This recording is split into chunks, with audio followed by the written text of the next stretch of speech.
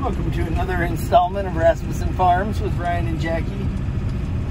Hey, so we've spent most of the day today trying to figure out how we can get some water to our calves. We've got some pasture that we're leasing, and it's old nasty ground, but it does still have some good grass. It's about 40 acres. So we got some bred cows that are over at another pasture.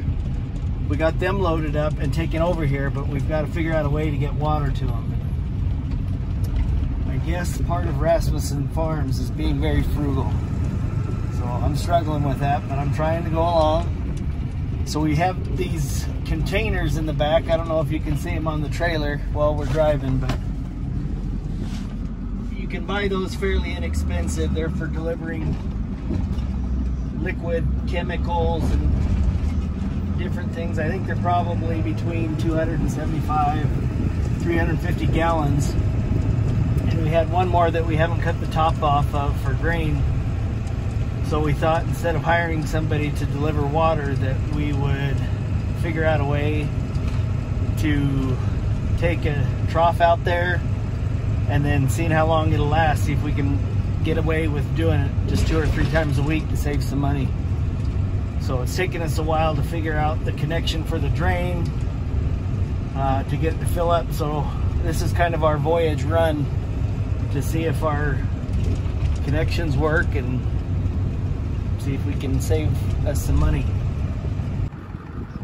So here's the pasture that they're in. It doesn't look like much from right here, but the further you get back, the greener it is and the deeper it is. So they should be able to feed off that for a long time.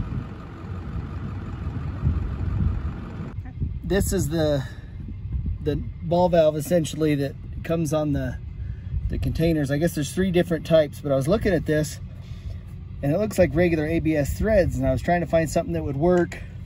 So I went and bought first this 2-inch coupling, and the threads don't fit. So I asked Dr. Google and about it, and some guy explained that it needed a cam lever. So that's what that is. It actually hooks on right here around this round part. So what we're gonna do is we're gonna hook this on and then run a 45-degree angle down to our trough. So here goes nothing. Now we're nice and snug there. Knock on wood. Let's hope we're long enough here. I don't think we need to worry about gluing these or anything. All right, we ready to test this, dear? Mm-hmm.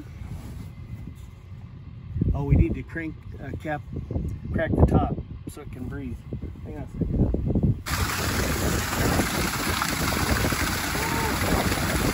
Looking at the size of this, I didn't think it would come close to filling it, but this is probably every bit of 300 gallons, maybe more. I'm not sure, but it was definitely heavy for the tractor to lift. But hey, our cows have water.